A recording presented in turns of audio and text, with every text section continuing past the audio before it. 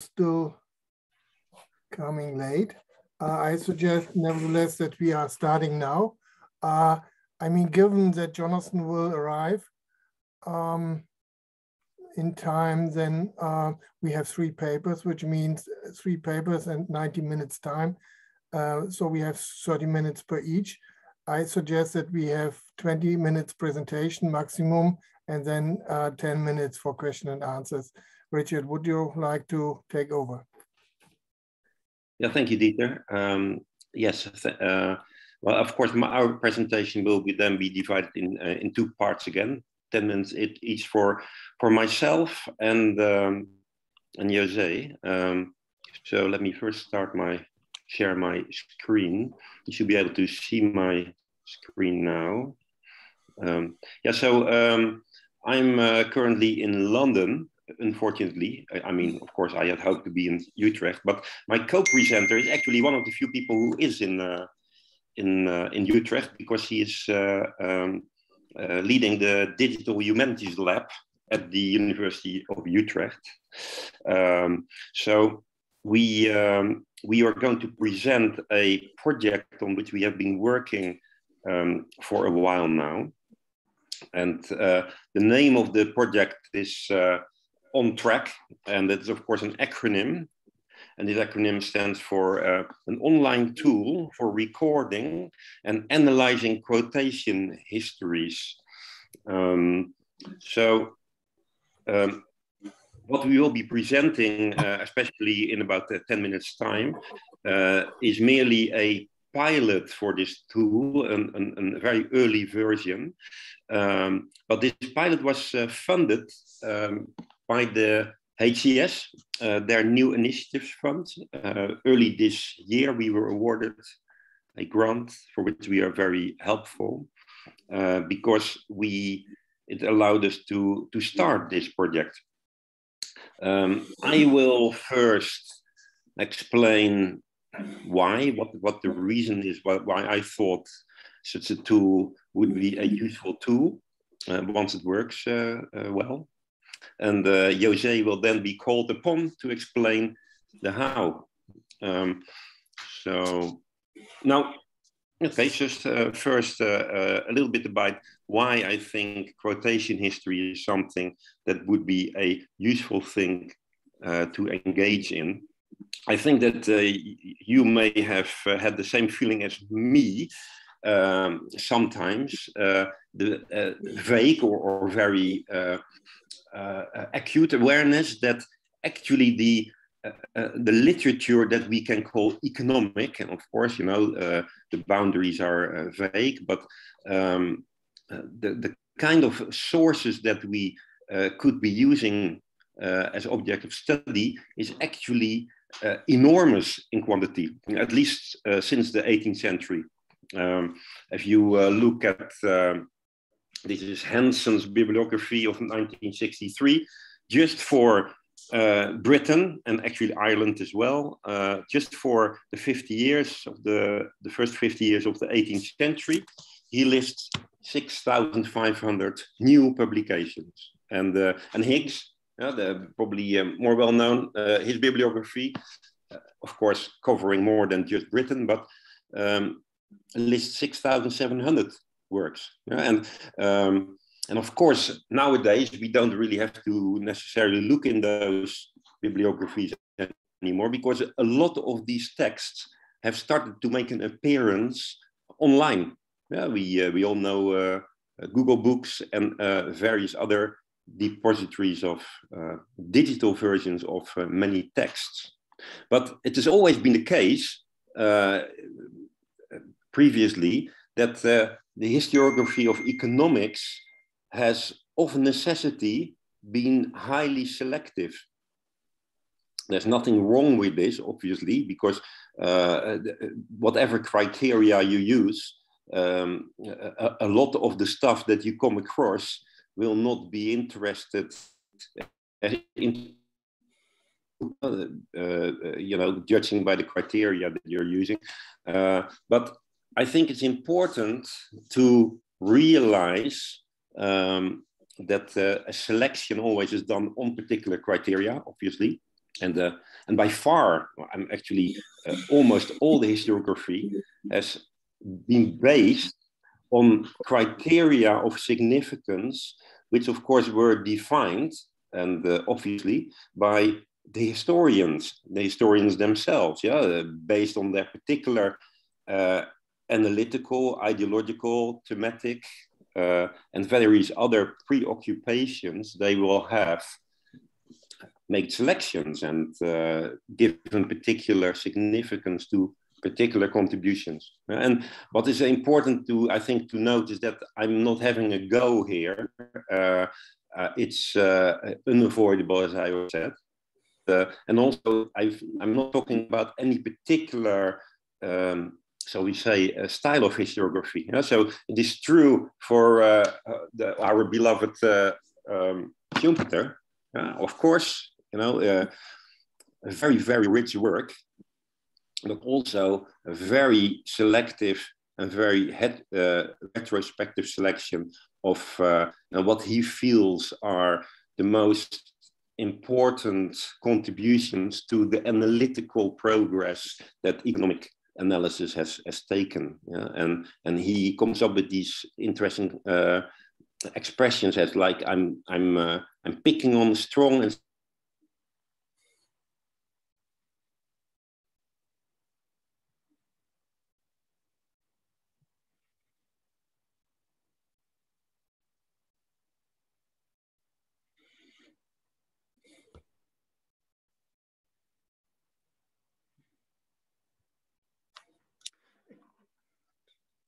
Richard, are you still with us?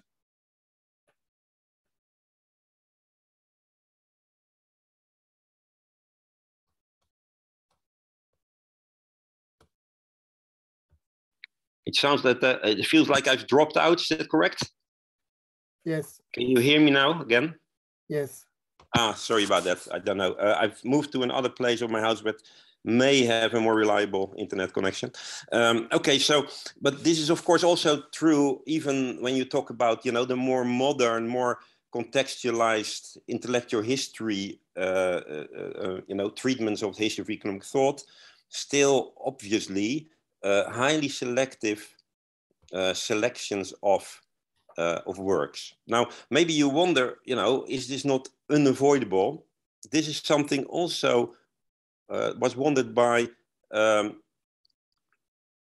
interesting historian of economic thought, Julian Hoppit, and he actually, in an article from 2006, says, well, what if we try to assign significance on the basis of the dissemination at the time of particular texts? Yeah, so try to do something which is not defined initially by the historian in terms of significance, in terms of content. So he comes up with a few ways of doing this.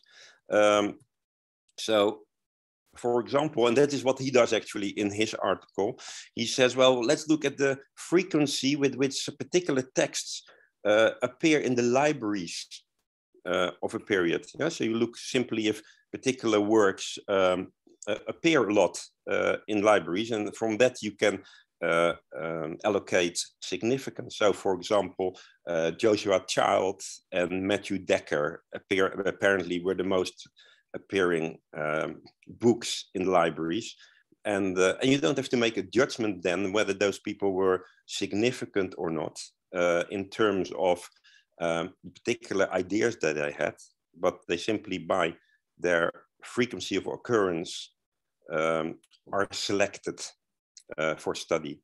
Other approaches could be something that, and that's also mentioned by Hoppit, by actually done by Reinert, Sophus Reinert in 2018, making a list of bestsellers. Yeah, so how many times were they reissued or re-edited, reprinted, and translated particular text, and that may give you a way of selecting for, well, significance particular text. Another thing that was mentioned by Hoppit, but not attempted, is how many references are there by contemporaries to a particular text. Actually, that was an approach that I found most promising. in a previous paper, I've tried to do something along these lines. And my argument was there that the main promise of this third approach is that it would yield more detailed insights, not only into which authors were quoted most, but when or in what language, but also the specific topics on which and the context in which they were quoted. Yeah, so we would expect Adam Smith to be quoted quite often, but what particular passages, what particular ideas in what times exercised some influence, or influence at least, were quoted. Now, I've also pointed out at that time already that of course is desirable, but it is very difficult to construct a quotation history of that kind. It would be effortful, and especially if you want to make a reasonable claim to be systematic and representative for a period as a whole. At the time, I was trying to do something more modest. So I was looking somebody who had done the work for me already, so to say, in the 18th century. Malachi Postlethwaite's Universal Dictionary I used, and he made an enormous compilation of what he thought were authorities in his time, and I mapped the various cross-references in the dictionary in order to then define particular subject areas, and then to find which authors were most quoted on those subject areas. And that would be a way of trying to assign significance again to particular authors. The more ambitious idea of a wider attempt at quotation history is the one that this current project hopes to contribute to.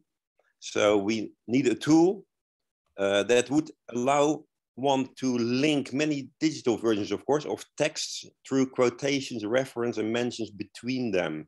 That was the idea.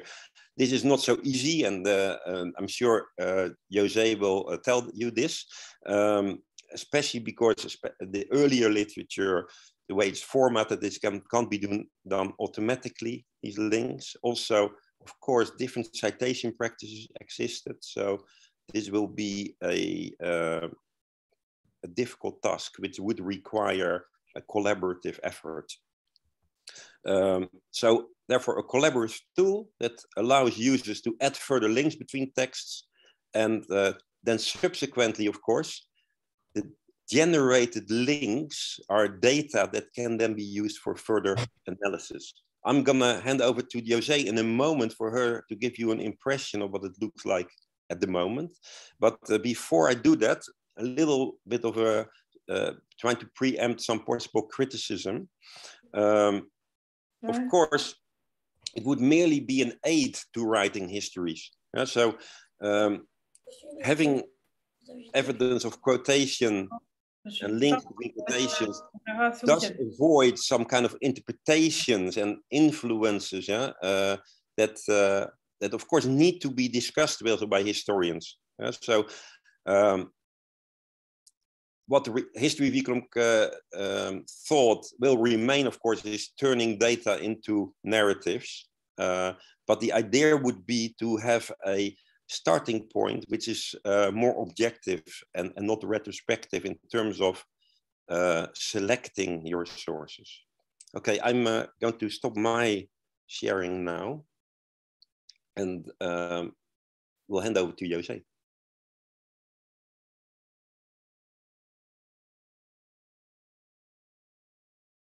Thank you very much, Richard. Can you all hear me? Okay. Well, my name is Jose de Kruif. You do not know me, most of you, I think. We have not met before, so I'll do a very brief introduction. I'm a historian. I did a master in social and economic history long ago, you can tell. And I did a PhD in cultural history, and I'm a digital humanities specialist. And as such, I'm the team leader of the digital humanities lab at UTrecht University. And we build tools, and we hand advice on the digital humanities for researchers. So I'll start to share my screen now to see if I can.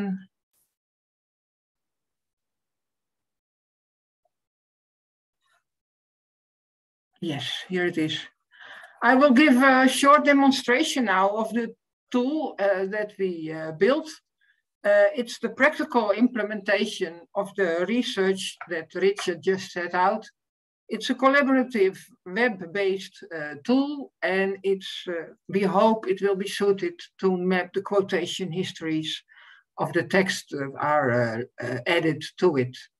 Like Richard, I'm very grateful for the grant that was generously given by the society, and that enabled us, the Digital Humanities Lab, to build this prototype, because I feel this experiment is worth our while. Firstly, because thanks to the large-scale digitization of historical texts, there are many online collections that we could use. And secondly, because thanks to the developments in digital humanities and more especially text mining, there's an abundance of toolage available to support researchers in the analysis. It is really a great leap forward. Our tool enables us to connect passages in texts and thus to connect ideas in the history of economics, or at least we hope it will do that. I will now log in. The tool has a login so that we can monitor who is adding what. Oh my.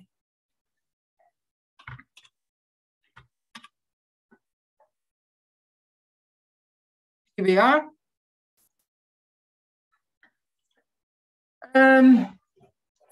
The user can search the documents that are loaded.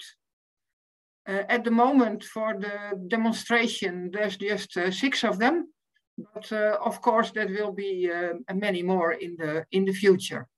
It's possible to search full text over here in all the documents. It's possible to filter documents on the basis of the metadata, like type of publication, the language. We have one French example.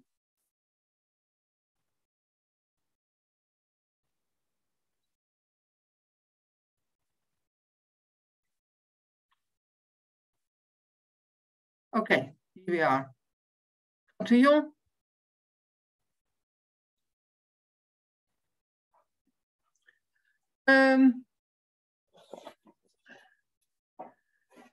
To be able to annotate, 2 documents must be opened.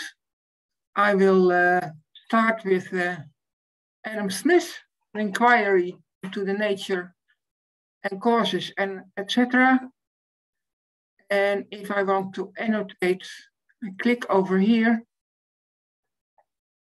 And you can see it is a Gutenberg text, free of copyright and very clean, very nice. So I can scroll through the document and I now should be able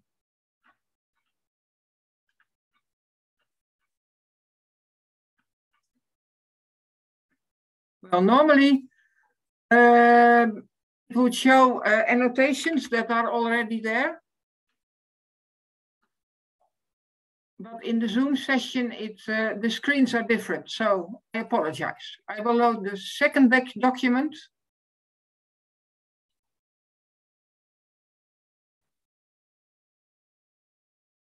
Malthus' essay on the principle of population. It's really slow.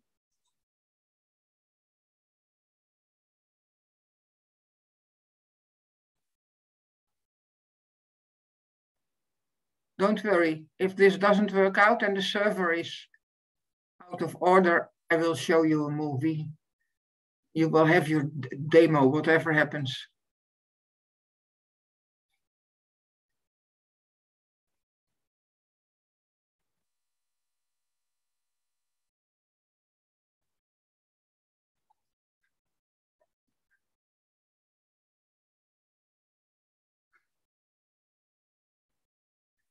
Okay, I'll stop sharing for now because this is taking too long and this is not the normal behavior of the server. And I will try, just a moment.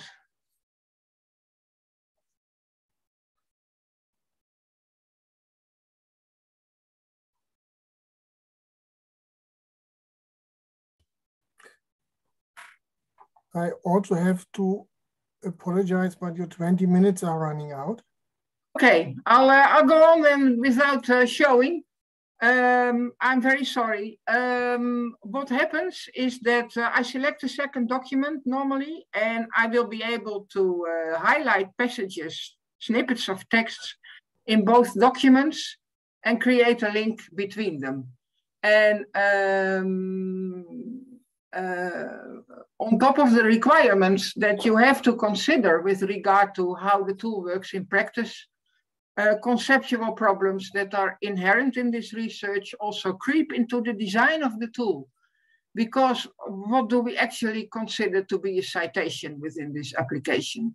Now, we have decided to take this broadly. So a citation is a conceptual directional link from a citing entity to another citing, from a citing entity, sorry, to a cited entity.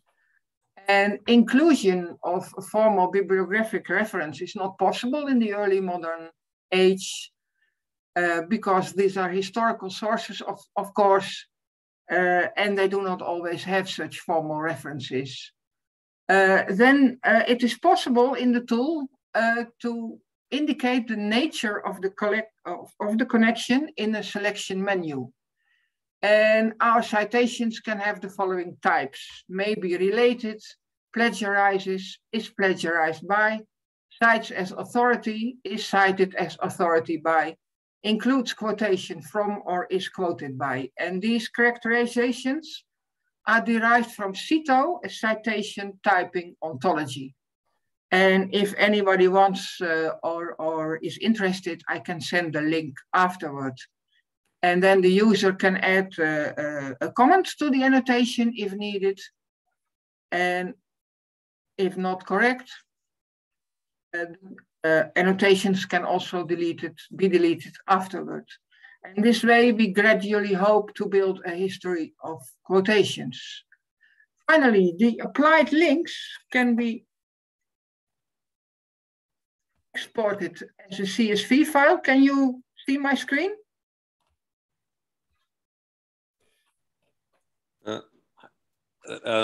Ik laat hem nu even zien. Je kan je hem niet deze? zien, Richard?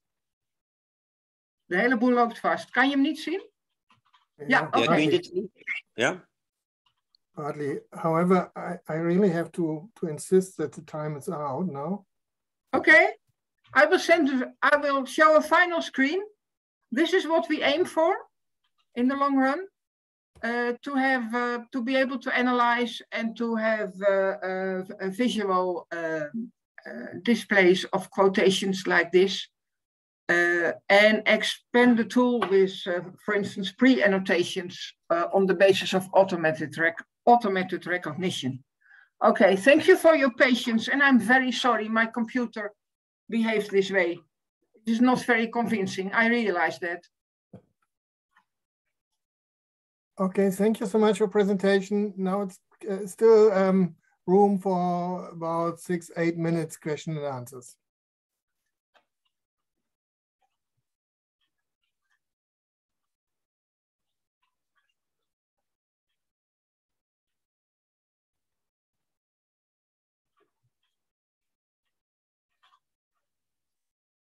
Well, that sounds like an opportunity to me for José to say something more.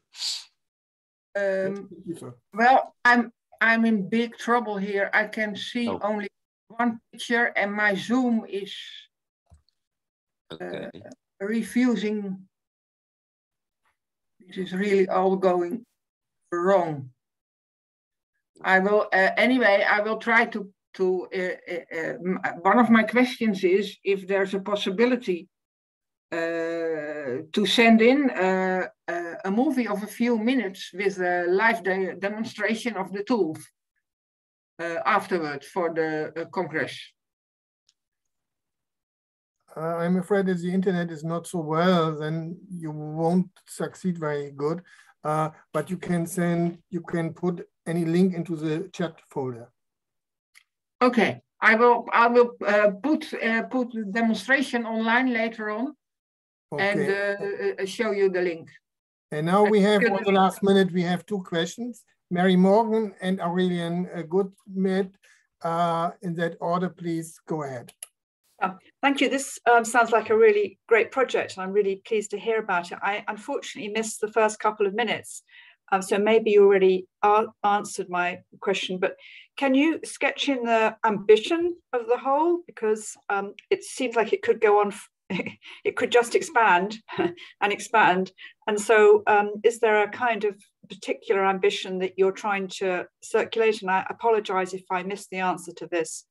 Well, maybe I can answer that question. The ambition is indeed to have it as completely open-ended, having it expanding as we go along, sort of as people find work through particular text and want to add links.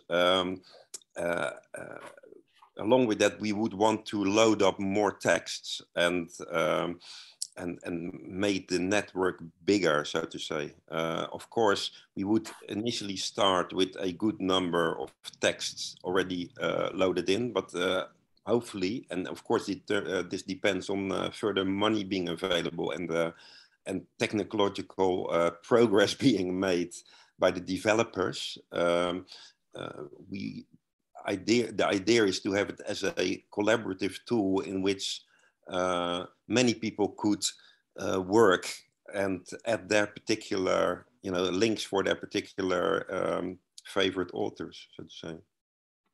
Thank you.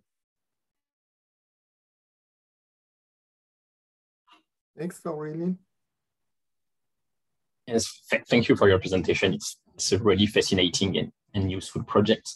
But perhaps I have missed something, but I am not sure to understand how you would identify the different types of citation and cross references in the text. Are you using some kind of automatic tools to extract this kind of references? So I just would like to hear more about this. Yes, we use a drop-down list with the choices of the categories I mentioned from the CITO ontology. There's an ontology for citations, nature of the citations, I should say. And I can send you the CITO link if you're interested, just let me know. The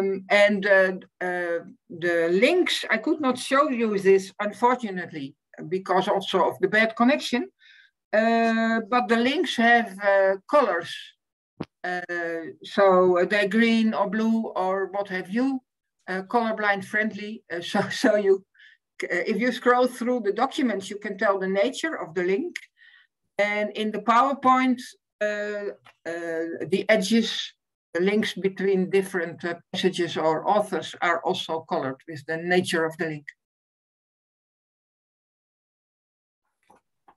And I don't know did I address your question correctly or did you mean something else? Yes, in a way, yes, but I was just wondering how you are within the full text, how you're extracting the reference and how you are attributing the references to this is this type of citation or this type of quotation. How are you finding in the text if there is a reference or not? That was more what I have in mind. Well, that's on the basis of expert knowledge, and I hope in the future if we can obtain further funding to use artificial intelligence to filter out candidates for annotation and linking, but that should be a next experiment.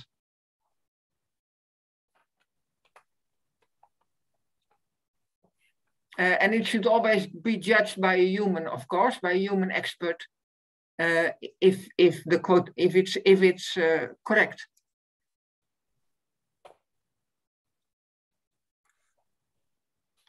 Thank you. I regret all the technical difficulties, but maybe we have the link and can whatever study those things in detail after the session. It's time now to continue with the second paper. Jonathan Cogliano is with us in the meantime, and please, Jonathan, it's up to you. Okay, great. Can everyone hear me okay? Yes. Okay. Yes.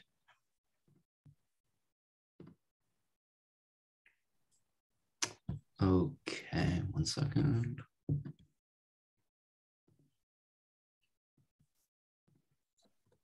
All right, and the slides are showing up all right? Yes. Yep, okay, great. All right. I just want to say thank you for having me. This is great. I'm excited by the opportunity to present some of this work I've been doing over the past couple of years on the history of this concept known as the core. So the concept of the core, which is one that used to be fairly prominent in work that was done on general equilibrium theory. And when the concept of the core first appeared in the 1960s, it was a potential alternative, or was an alternative to the first vintage of proofs of existence of general equilibrium. And this concept of the core originates from cooperative game theory. And it can be a pretty nicely intuitive concept. And I'll just go through it very quickly, just in case this is, because it's now somewhat esoteric or obscure. So I just want to make sure we're, everyone, remembers this, because it might have been a long time since people have seen it.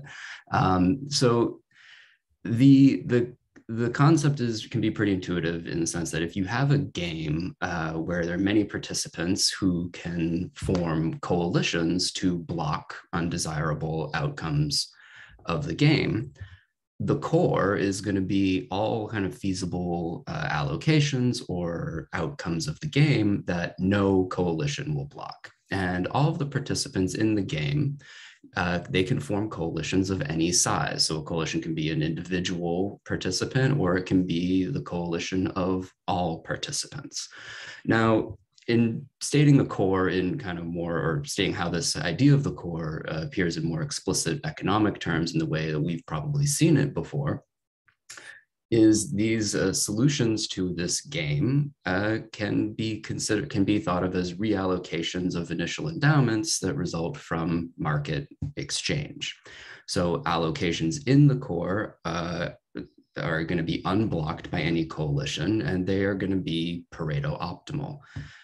And it can be shown that the competitive equilibrium is in the core. Now, this is just the standard, relevant portion of the contract curve within the set of mutually beneficial exchanges that we've seen in an Edgeworth box. But this idea of that this core can contain the competitive equilibrium, this is something that came after the kind of first 1954 proofs of existence of general equilibrium. And I think that there are a few interesting aspects of the story of this concept of the core that point to some kind of bigger issues in the history of economic theory, particularly general equilibrium. So this notion of the core and, part of the way or how this concept got named is that the story goes something like that, very intuitive. There's a very intuitive demonstration of the concept of the core using the example of an apple, because an apple can be a closed compact set, and you can think of all of the pieces of the apple as the outcomes of a game or reallocations of initial endowments. Any outcomes or allocations that are going to be blocked by any coalition get sliced off the fruit, and you keep slicing them away until all you have left is the core. And apparently there at one time was even a bronze apple core that the econ departments at Stanford and Berkeley used to play for in a football game every year in honor of Arrow and DeBrew, even though Arrow never actually worked on the core, and de Breu, as we'll see, only came to do anything involving the core as a result of his interactions with Herbert Scarf. So I think that there's an interesting story here. This concept of the core was brought to economics by Herbert Scarf, Wood Shapley, and Martin Schubeck. And one of the reasons why they were interested in using this concept or operationalizing it to try to use it as an alternative basis for proofs of existence was that it was a more constructive, or it was thought to be a more constructive approach to, to general equilibrium, because it would allow for a kind of more, it would allow the specification of a more behavioral foundation for how one can reach the equilibrium, rather than just proving one exists, which is what the 1954 proofs did, relying on fixed points. The core also doesn't rely on a fixed point. And this is something that de Breu was pretty interested in after the initial proofs of existence. So the first application of the core to economics is framed by Schubeck in 1959, where he puts together a formalization of what's called Edgeworth's conjecture. The idea of Edgeworth's conjecture is that basically, as you increase the number of traders in your Edgeworth box up to some large enough number, the core is going to shrink down to the competitive equilibrium, and that's all you have left. And this is kind of what really interested Scarf and Shapley and Schubeck and drove their efforts to introduce this concept to economics as kind of the next or second vintage of the proofs of existence, or a kind of a new way of thinking about general equilibrium. So it's the combined efforts of these three that brought this concept to economics. However, in the process of working on this, there were actually some differences in perspective that emerged. And what we wind up seeing is two separate contributions. We see a paper by de Breu and Scarf in 63, and Shapley and Schubeck's paper in 66, quite a bit later. The version of the core that we see in a textbook, if it's even covered in a textbook now, is usually based on the de Breu and Scarf 63 paper. And the delay between, or the gap in appearance between de Breu and Scarf and Shapley and Schubeck is something that I explain in this paper a little bit. So despite all the kind of initial promise that the concept of the core had for economic theory, because you could have a more constructive approach to general equilibrium, you could have prove the equilibrium exists without a fixed point, despite all this promise, the concepts now kind of faded from the canon. This isn't unique to the core. This happens to a lot of different ideas, but I think there's an interesting story in this particular case. So the trajectory of the core, it kind of appears, is very well received at first, has a kind of strong impact, but then fades somewhat quickly. This raises a couple primary questions, raises many questions, but there are two primary ones. So what's the process that kind of brought the core to economics? And if the core was kind of a leap forward, if it satisfied what de Breu wanted in terms of a proof without a fixed point, how did it eventually fade away?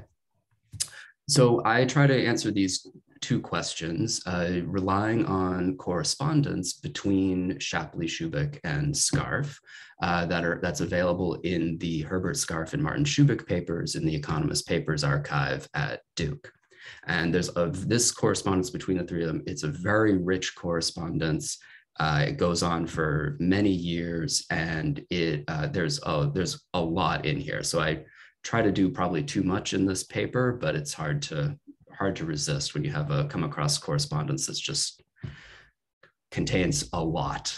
There's a lot happening there. So, I think that arguably the core is a concept that suffers from a kind of imagined past, where the kind of current practitioners of economics have come up with a story of the core and its place within economic theory to fit later developments in the field. And the typical kind of textbook story of the core is usually something like this was an interesting idea, but the notion of competition underlying it is inadequate or unstructured. Arrow, and this is consistent across a number of texts, kind of targeted at the PhD level economic theory or micro theory courses. And you see something similar in Arrow and Hahn's treatment of the core, where they have a chapter on it, but it's almost treated as it's pretty much treated as a digression. Varian's text says it's something that really doesn't conveniently fit with the rest of general equilibrium. And if you actually do if you do a search of the text of Krebs's book, the term doesn't even appear.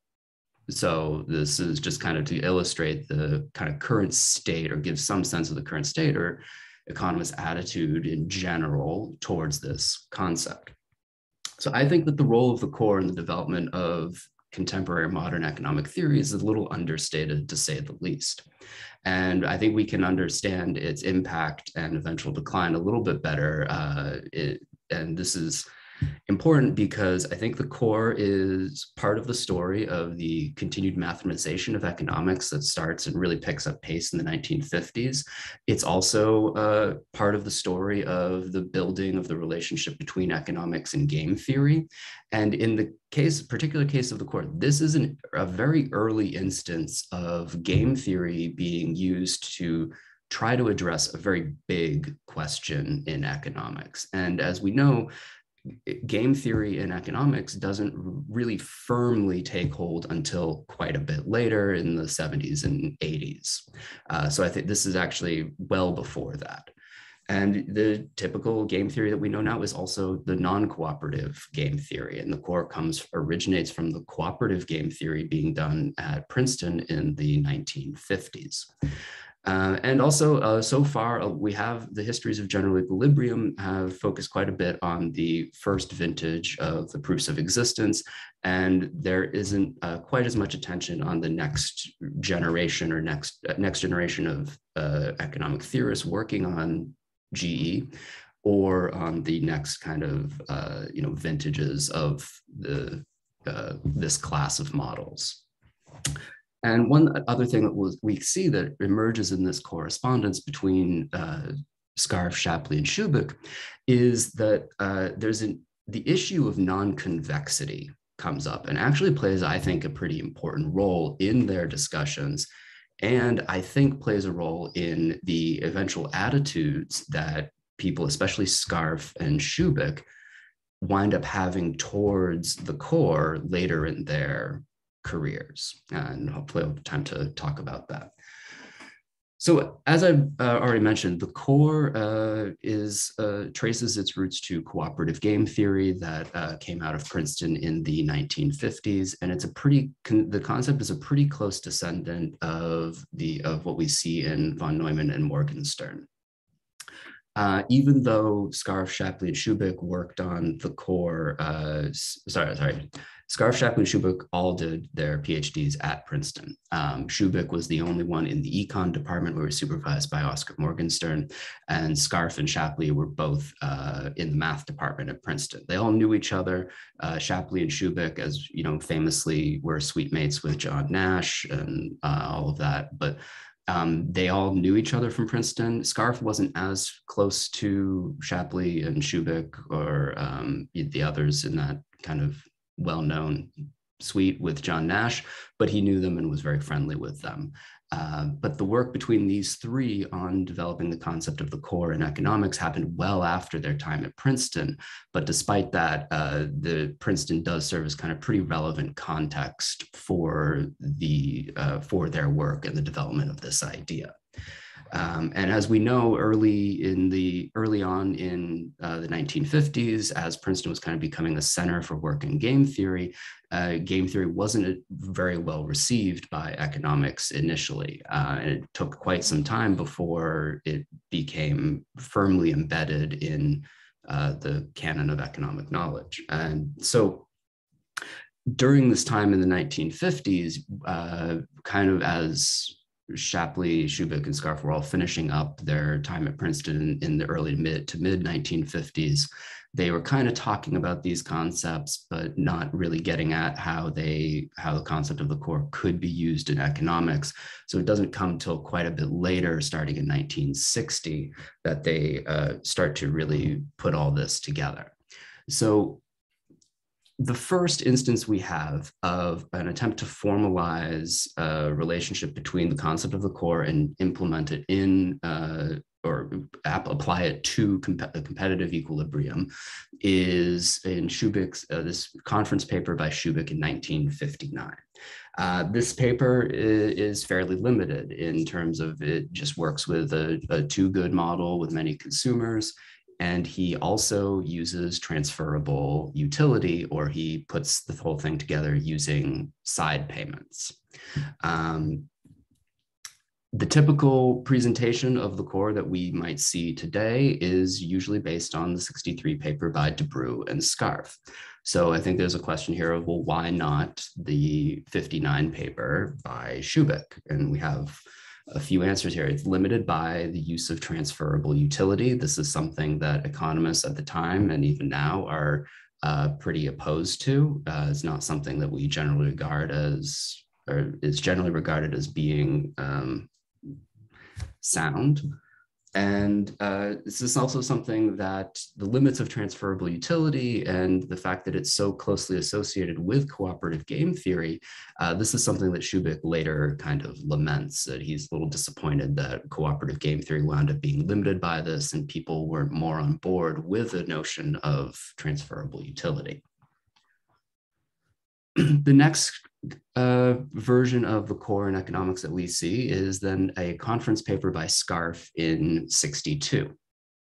And in this paper, he notes that conversations with Shapley and Schubeck are really what brought the core to his attention. And he even notes that it's really they've discussed this so much, it's really hard to separate his contributions from theirs, and he gives them a great deal of credit for a lot of what's in the 62 paper. The results of the 62 paper are eventually combined with a note that Debreu writes in 63, and then later appear as the combined publication with Debreu and Scarf. And in that 63 note by Debreu, he even credits Scarf for his interest in the subject of the core entirely. So we have some gaps in the story here.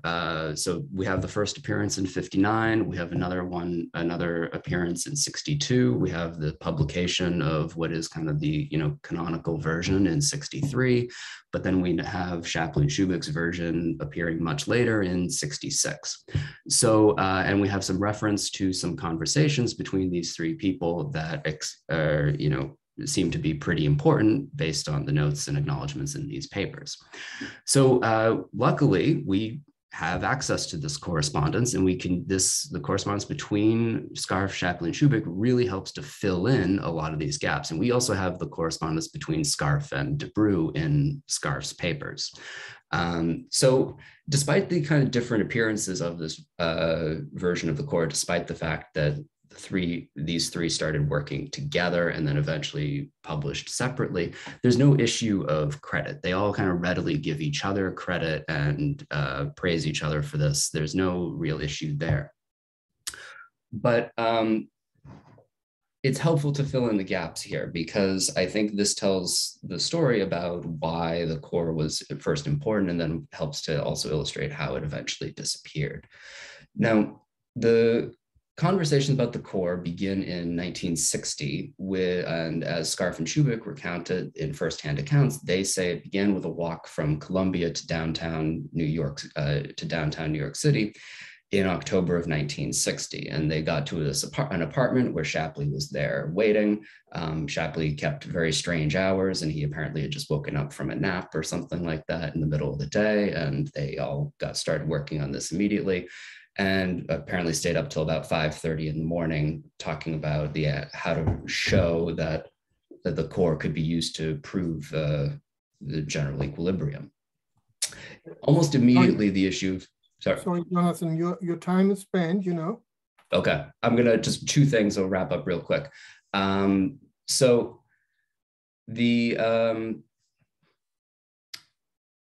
I should just stop here then, because this, yeah, I just mismanaged my time. I apologize.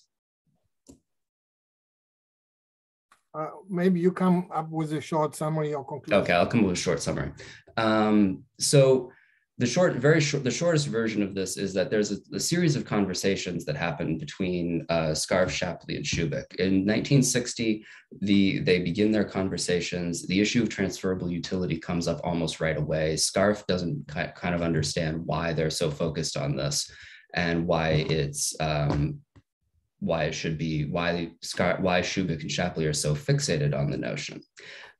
So the differences in opinion or perspective are kind of there from the start, but they kind of get intensified as the correspondence goes on through 1960 to 1961. And they also start bringing up the issues of non-convexity pretty early on as well. By the end of 1961, Scarf isn't convinced by Shubik and Shapley on the need for including transferable utility in the proof of existence. So he starts communicating with de Brue and approaches de Brue about a joint publication. De Brue says they shouldn't have, he kind of rules out a joint publication from the start because he thinks Scarf's contribution or his discovery is just so wonderful that there's just their contributions are so out of proportion, de Brue's name should not be attached to it. And Scarf makes a couple attempts to try to get de Brue on board with the joint publication. De Brue kind of politely refuses a couple times, but we do eventually see the joint publication in 63. The issue of non-convexity also comes up in a separate conversation between Shapley and Shubik that's happening alongside the Scarf-de Brue correspondence. And the take on non-convexity is pretty different. Scarf's interested in non-convexity in terms of having increasing returns to scale in a production for producers. Shubik thinks that the relevance of non-convexity is that if you have non-convexity in preferences, money can help to smooth non-convexities and you can still have a general equilibrium. So they kind of go on their separate ways with this. Shapley and Shubik have a lot of difficulty getting their paper published because they stick to including transferable utility. It takes quite some time, and not until 66 that the paper eventually appears. And it's because Strauss is the editor of Econometrica at the time and is ready to, kind of, after a couple of rounds of refereeing that take a couple years, he eventually accepts the paper. And that's where we wind up with the 66 paper. Overall, all told, the issue of the way that non-convexity comes up, I think, plays an important role in the attitudes that Scarf and Shubik in particular have later on towards the concept of the core. We know as the core appears, initially, the General Equilibrium Research Program seems to be on the upswing. We have proofs without fixed points. There's a lot of extensions that can be made, and the program kind of takes off from there. But the core kind of disappears eventually, and usually this can be attributed to the shifting interests of game theorists and economic theorists towards non-cooperative game theory, and the general fizzling of the broad General Equilibrium Research Program based on Sonnenschein, Mantell, and de Brue. But this story is kind of insufficient because the issue of non-convexity for Scarf and Shubik, I think, plays a role, especially in the case of Scarf.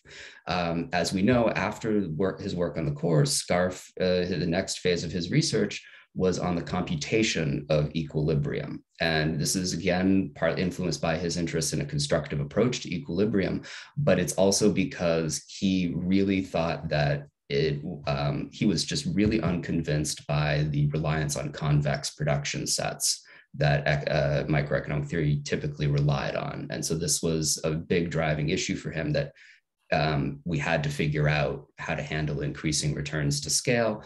And he even discovered in 63, as he's working on the paper with de Brue, that if you have increasing returns to scale, you can have a non-empty core, but no competitive equilibrium exists. And he wrote this discussion paper in 63, and it didn't appear until 86. So there's quite a gap in time here. And I'm just going to end with this really quick quote here. Apologies. So he said, I think this captures his views and kind of the overall fills in this gap in the story that I've presented here, where Scarf says, in publishing this paper so many years after its writing, I'm offering a public argument for my reluctantly acquired feelings that a replacement for the Valrasian model incorporating economies of large-scale production cannot be based on the concepts of cooperative game theory.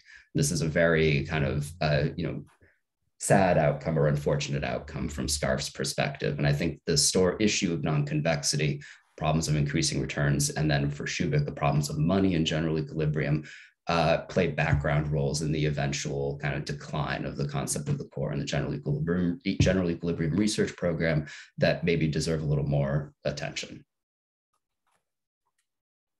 Thank you so much. Do we have questions or comments?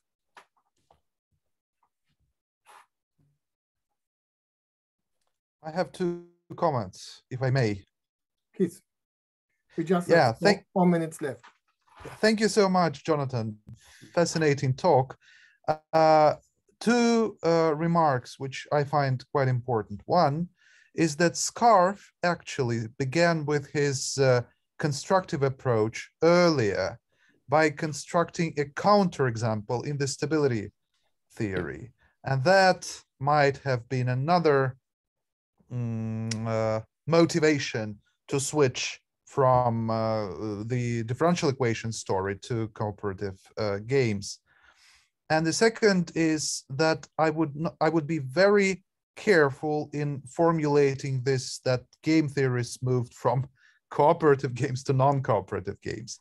They had a powerful tool which was called the Nash program, Nash 1953, the bargaining solution, in which cooperative elements and all ideas connected to coalitions and things like that played a significant role. That was a very important part in the game theory and the history of game theory, and we should not forget about that. Yeah, these are two short remarks. Thank you.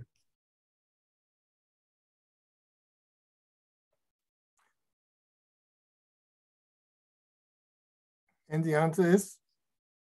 Yeah, so the points are well taken. Yeah, I think that's right. So Scarf did, he does have his counter examples on the potential instability of equilibrium that do happen before he works on the core, and that is kind of his introduction to a lot of economics. Is his work on that, where he starts out being introduced to general equilibrium by Arrow and Hurwitz in particular, and Uzawa. So yeah,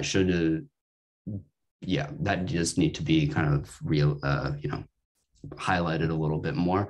And I think it's right that it does influence Scarf's desire, or kind of the main effort over his career to have this constructive approach. That's something that was there from the beginning as well, at least in his own kind of autobiographical writings. He talks about always being interested in that. Yeah, and I should shore up the language about the shift to non-cooperative versus cooperative. That's, yeah.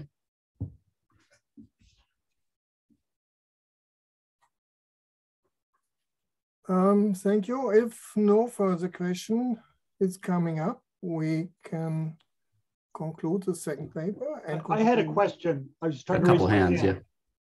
Please do. Yes, can I? Yes, my question, I wanted to know how you see Lester Telser's work on the core fitting into all of this. I noticed in your paper, he's in the bibliography, but I didn't find anything about him. I was a graduate student at Chicago in the 1970s, and he was doing a lot of stuff in the core. Some people viewed him as kind of quixotic, but others viewed him as totally brilliant.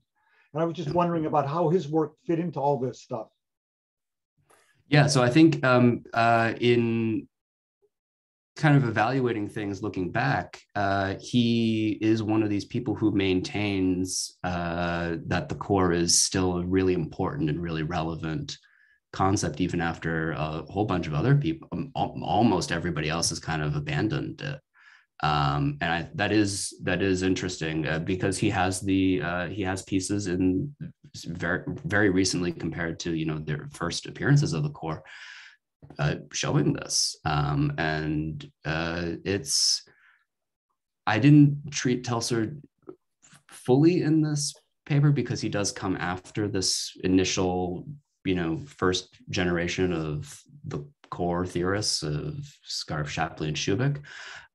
But I think there could be quite a bit of interesting material there to, you know, treat Telser, you know, fully by himself even, or, you know, place him in the continuum that comes after this initial appearance of the core. Okay, last question by Stephen Medema, please. There we go.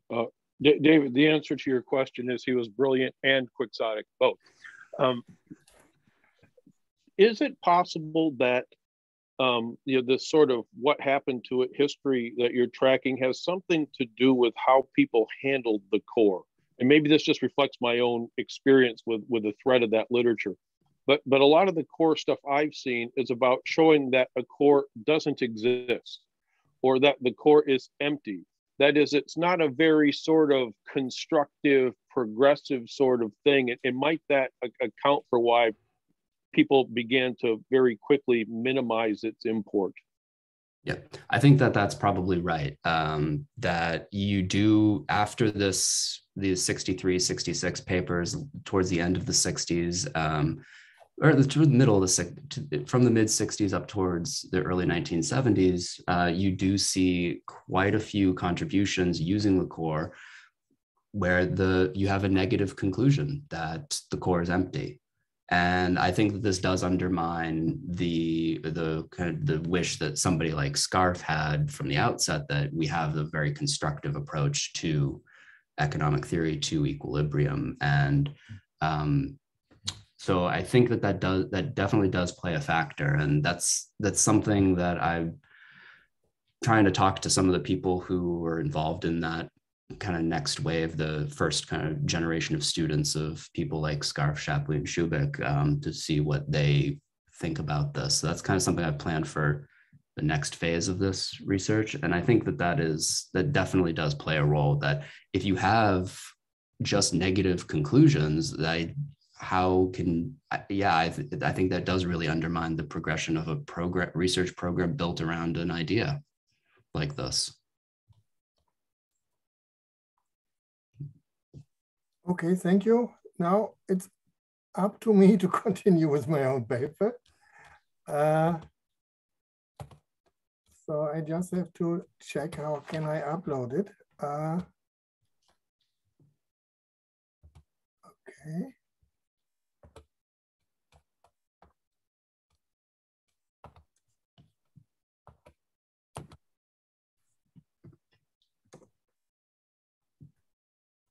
Okay, the title of my paper is Boundaries of Economics. I would not have chosen this title, knowing before that it was just the title of a symposium published in the Journal of History of Economic Thought in June now, which I haven't read. I just saw it right now. So it's a bit maybe raising some different associations. My paper is less concerned with individual authors, as so many papers here, but more with an attempt to look over the decades of development in economics, especially the second half of the 20th century.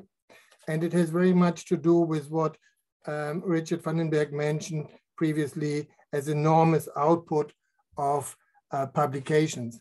I think that is somehow a merit, but also a problem of development of economics. So where does economics come from, and where does it seemingly go? This Quo Vadis perspective leads somehow my paper. Josef Schumpeter, in his History of Economic Analysis, raised the question, but is economics a science? And he concluded that the answer is almost dependent upon the answer to the question what science is at all. Without doubt, economics is part of the social sciences and differs from formal or natural sciences. and this for several reasons. Nevertheless, there can be no doubt about the recent status of economics as a science. However, economics is not and never has been a homogeneous body with a firm canon of knowledge, methods, paradigmatic worldviews, and topics.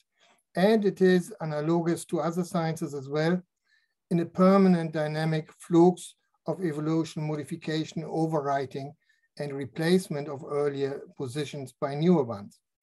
Additionally, we find a broad variety of different approaches, theories, and applications of economics, as the dichotomic confrontation of orthodox versus heterodox economics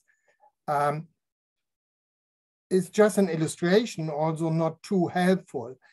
These opposing positions can be found already since the beginning of the 20th century, but it serves more as a marking different academic camps rather than being a helpful perspective to classify and organize a common stock of knowledge.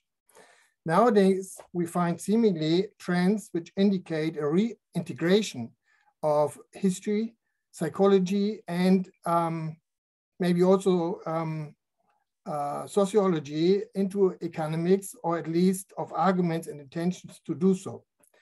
As a question of what is the subject of economics has a long tradition. The often quoted statement by Jacob Weiner, economics is what economists do, was completed already by Frank Knight when he added, and economists are those who do economics. Looking at activities of economists shows that the domain of economics is always in tradition. Since no clear borders exist that provide rational marks for the area of economics, even the current understanding of the discipline is not more advanced than at the times of Weiner or Knight. The multiplicity of academic production is or mirrors different problems which we have to decide what economics really is. Of course, the 20th century was largely the century of the evolution and revival of neoclassical economics based upon earlier forms of marginal utility theory. However, what then has happened since the starting of neoclassical theory is that we have a multiplication of different applications of economics, which was already, and a decoupling of economics history and sociology, which was already by Max Weber mentioned early in the 20th century in his famous talk about science as profession, where he said the feature of current scientific development is specialization and differentiation, not only externally but inwardly. Matters stand at a point where the individual can acquire the sure consciousness of achieving something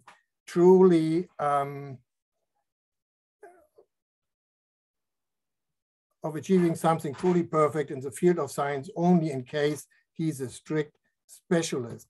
And Parsons and Smeltzer 50 years later concluded only few authors being competent in sociological theory have any working knowledge of economics, and conversely, few economists have much knowledge of sociology. So what is the current status is, if one is starting in any field, academic field, one has to go deeper and deeper and deeper and to neglect the broadness of development. And that may give an illustration. I called it once the pedigree of social sciences. All these different academic fields did not exist 100 years ago. We have here economics and social psychology, sociology, political science, communication studies, history, that was all under one roof 100 or 150 years ago as economics, including law, organization, and history, and so on. And then we had these this specialization into the two branches of business administration or management, and that what we still mean with economics, and much more. And very often you really survive only if you have a very specific niche. History of economic thought, by the way, is one of the niches. Anyway, I would like to go on. in the 100 or 150 years ago, we just had one, let's say, science which was relevant to economics. And then you all had this spectrum of new disciplines. I mean, the link between economics and mathematics is now full of life. And we have just with the presentation of Jonathan, seen this link between mathematics, game theory, and economics. And one could really add a lot of stuff on that. And there was also the Nobel laureate for economics to a mathematician like Nash. That is also what new students which decide to enter a university study of economics have to learn. Firstly, they have to invest into mathematics, statistics, econometrics, and so on. But there are also links to other branches. If you go to philosophy, psychology, history, maybe also to law. I have not the time to spell out all those links, but philosophy maybe that was the link between economics and people like Amitai Sen, who got the Nobel Prize, and he's still a professor in economics and the Department of Philosophy. So all related to the moral issues, or Sandel at Harvard. And in former times, it was Friedrich von Hayek. That was full of life, and it is maybe still a bit in fashion when you think about the Oxford model of PPE, politics, philosophy, and economics. Then we have the link between economics and psychology, and you see that at least during the last years, three Nobel Prizes for economics were awarded to psychologists, which were bounded rationality, Herbert Simon, Daniel Kahneman, and later Richard Thaler. And you could also, whatever, to see the links to law, geography, and maybe sociology. I just would like to indicate it is a multi-complex figuration and spectrum of diverse association. Eleanor Ostrom, also, who got a Nobel 15 years ago, she was writing about the troika of economic sociology and political science. That is a nice wording, but maybe troika is a bit too less. We should maybe also include other sciences, let's say history, and let's say psychology, to have a quartet or quintet at least. And then we come to this overlapping circles between economics, psychology, sociology, and history. I mean, I was already talking about three representatives of psychology who were classified as economists when they got the Nobel Prize in economics. Daniel Kahneman is more or less treated as the founder of behavioral economics. It is a firm branch within economics in the meantime. History, and that is the name also of our session here, historiography, that has become also very popular. Vogel got a Nobel Prize on this studies about slaveholder societies in the 18th century. But you can also go to institutional economics, starting with Douglas North or others. They do nothing else than looking back historically to see the long past developments of the evolution of societies and the scientific system. So features of neoclassic thought were at the beginning the general equilibrium, the model as the idea of the Homo economicus, and all people share the same information. And what has happened since then, all the recent top guys in economics being awarded with the most prestigious prizes are somehow against one or the other of those assumptions. But what they do is criticizing models of neoclassic thought, which are trends towards abstractness and formalism. So we are arguing in favor of more cultural and historical perspectives to apply.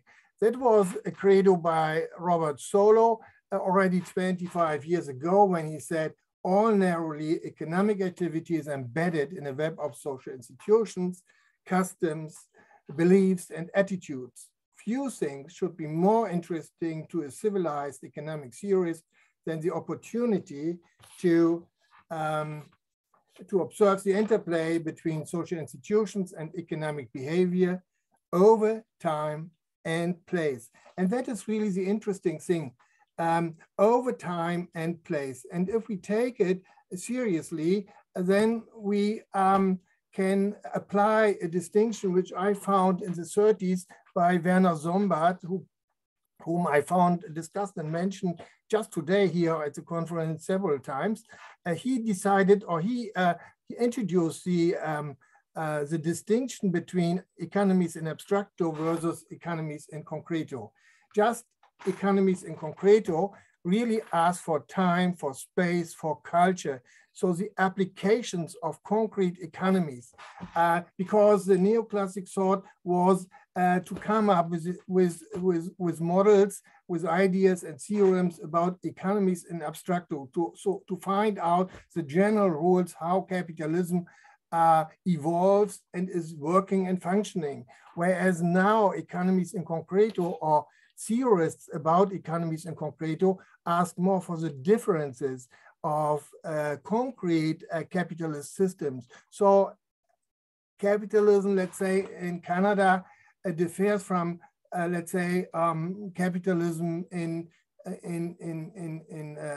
Congo or capitalism in South Korea. So these are different models, and all are requiring time, space, and culture matter, or let's say history matters, and including all those cultural models involved in history. And that is, let's say, something which was introduced by Douglas North, the time and changing rules of the game. North said once, improving our understanding of the nature of economic change entails that we draw on the only laboratory that we have, which is the past. So in other words, as curious as it may sound, we have to invest into the past and to research about the past to get an understanding of current problems, or to have an idea about potential paths for the future. That was, let's say, the idea of Douglas North. And the other against Homo economicus was all this bounded rationality program introduced by Simon, continued by Kahneman and also Richard Thaler. Why do people do what they do? And that is behavioral economics, I said it already, and that is taken up by recent prominent representatives of the American Economic Association, especially Akerlof.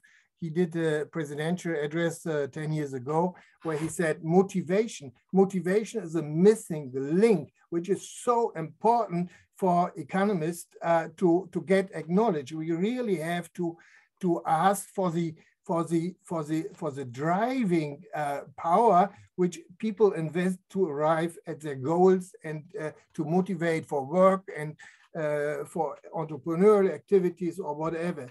So that is something which opens up, let's say, the classic previous core of economics into the links to social psychology, maybe also to anthropology and ethnology, maybe also to sociology.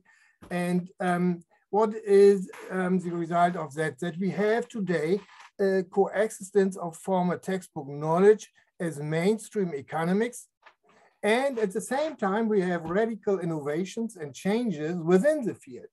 So if a student comes and starts with the first semester, trying to learn to know something about economics, mostly they will really be still confronted with textbook knowledge, with the classic neo-classic economics stuff, and those curves of supply and demand and so on.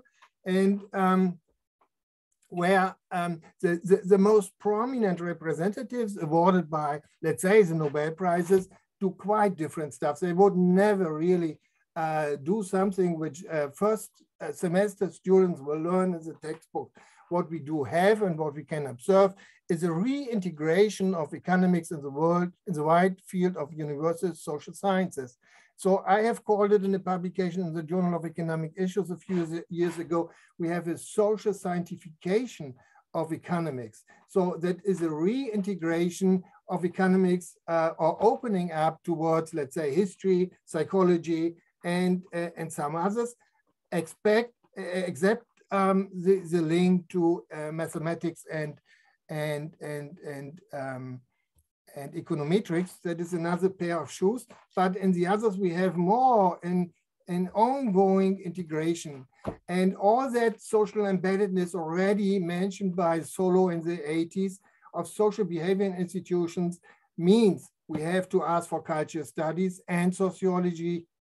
If culture matters, sociology, and I should explicitly say also history matters. And yeah, and that is more or less the content of my paper. I really try to find some general or overall lines of the development of the course of 20th century, which is in one sentence, on the one hand, multiplication and differentiation of stuff and people and journals and publications in general, on the one hand, and on the other hand, we have also a shift to new domains which not have even existed 30 or 40 years ago, and at least not at the beginning of the 20th century. Thank you so much.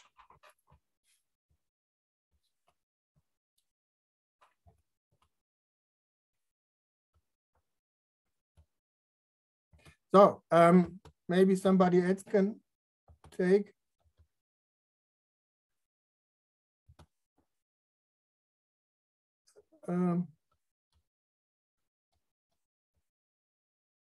Now I have to moderate myself, or somebody else can do. I can moderate if you want. Yeah, I can do that. If there is any question or comment at all.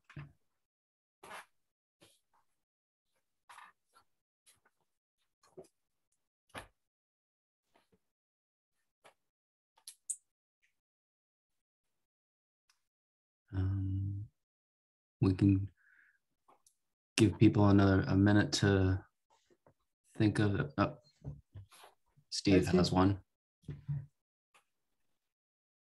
Yeah, perhaps it's an artifact of the presentation format rather than having a paper to look at, but I'm trying to understand the historical question that you're trying to get at here. Are you trying to sort of tease out how other social sciences have influenced economics and the way economists look at problems in recent years, or where exactly are you going with this? And I ask because Fleet Fontaine and Roger Backhouse have a large ongoing project that looks at some of these issues in concert with other historians of social science.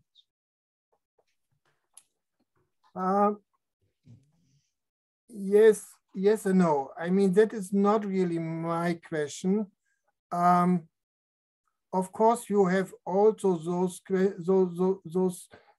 those topic inside of my talk where you may ask how domains are extended in economics. That was, let's say, the initial attempt by Gary Becker, extending the boundaries of economics to known economic phenomena, like which restaurants do people visit, or how do you plan your family, and all those. That was whatever. All this is quoted or also somehow criticized under the flag of imperialism of economics. That is not really. That is not only my concern or my topic. My topic is much more that there is not a very unique and very broad field, a very sterile field and development and path of economics anymore, but that we have a multiplicity of different forms of theoretical and applied economics, where it is really difficult to say what is at the end economics anymore, or it has become increasingly everything and nothing. And it has in some way also in increasing integration with psychology, with history, and with some further academic disciplines. That is something I try to transport and to look at. I'm not sure if it is clear. I mean, I see somehow. Yeah, so I wasn't talking about the Becker stuff. I was talking about the antithesis of that. That is, economists not economists attempting to do work in other social science areas so much as increasingly using ideas and tools and methods from other social sciences to inform economics research, which is a topic that's been hugely underanalyzed. There's been plenty of analysis of the imperialism stuff, but rather the reverse, because economists are so often seen as being out there on an island just doing their own thing, and to the extent they're doing other things, attempting to colonize other disciplines with economic methods. But there's actually a fairly rich recent history to be written of how economists have drawn on the insights of other social science fields in various ways to enhance, shall we say, economic inquiry, which does get to the point I think that you mentioned about, okay, so what is distinctly economics, in a sense versus, say, Erwin de Brue, 1950, whatever.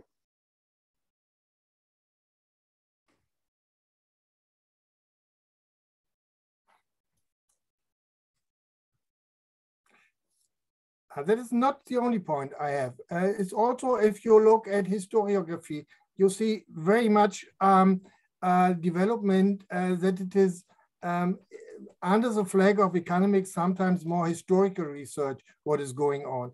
And if a person like Vogel is getting a Nobel Prize for economics, also he's just doing research on the history of slaveholder societies in the 18th century, that is really remarkable. So that shows economics is not, or has not been, or is not anymore the same as it maybe was 50 years ago.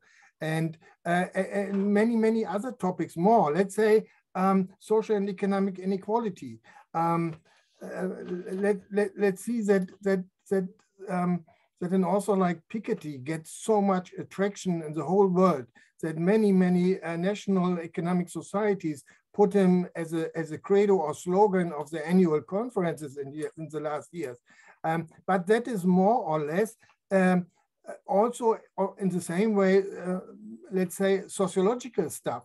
And you could add so many things where the domains are really mixing up and where they are newly configuring. So there are new developments which are not really worked out and not really perceived well. Also, you have an integration or a revival of old institutionalism and closing or handshake between old institutionalism and new institutionalism, which did not exist or which was unthinkable in times of the development of neoclassic economics. So even there you see strong links to cultural sciences, to sociology, to history. So I think that the borders of economics are increasingly getting fluid and unclear and gray, and that is more or less my topic. And in clear opposite to that, we can observe the situation that that our teaching of economics differs very much, which is still oriented in textbooks which were more or less the same 30, 40, 50 years ago.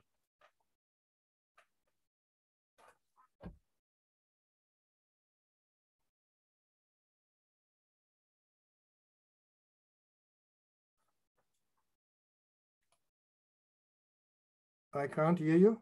Oh, I'm sorry. So by my clock, we have about a minute left. Are there any other quick comments or questions?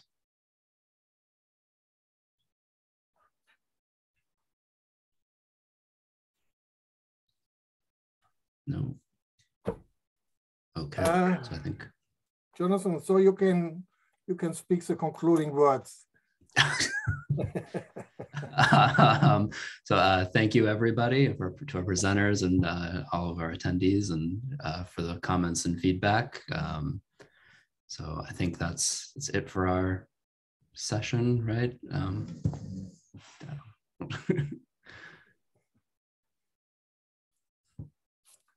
Thank you so much. Bye-bye. Thank you.